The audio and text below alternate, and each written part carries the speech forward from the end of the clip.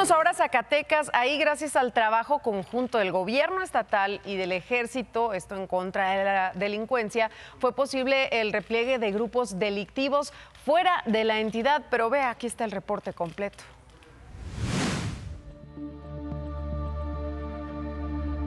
La Secretaría de Seguridad Pública de Zacatecas confirmó que las Fuerzas Especiales del Ejército han replegado fuera de la entidad a células altamente violentas de grupos delictivos asentados en comunidades rurales. Sí, ha habido desplazamiento. Eso ha provocado también de que haya menos actividades en el estado de Zacatecas respecto a la delincuencia organizada.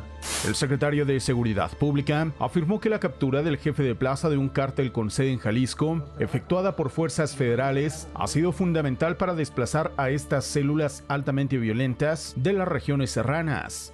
Óscar Javier N. es identificado como presunto jefe regional de un grupo de la delincuencia organizada con zona de operación en los municipios de Villanueva, Jerez y Tabasco. Durante su detención se le aseguraron un arma corta, dinero en efectivo, cargadores para armas de fuego y probable droga. Sin embargo, se desconoce si estas células operativas de los grupos delictivos han huido a Durango, Nayarit o Jalisco. Las autoridades de Zacatecas se concentran en que no tengan presencia en el estado. Es prácticamente un jefe regional y sus actividades se llevan a cabo particularmente en los municipios de Villanueva, Jerez y Tabasco. Es un generador, ¿verdad?, totalmente de delitos en el estado. Respecto a los desplazamientos que han tenido los diversos cárteles que actúan en el estado, pues definitivamente sí se han replegado. Me pregunta en dónde, lo desconozco, porque nos interesa en este caso el estado de Zacatecas.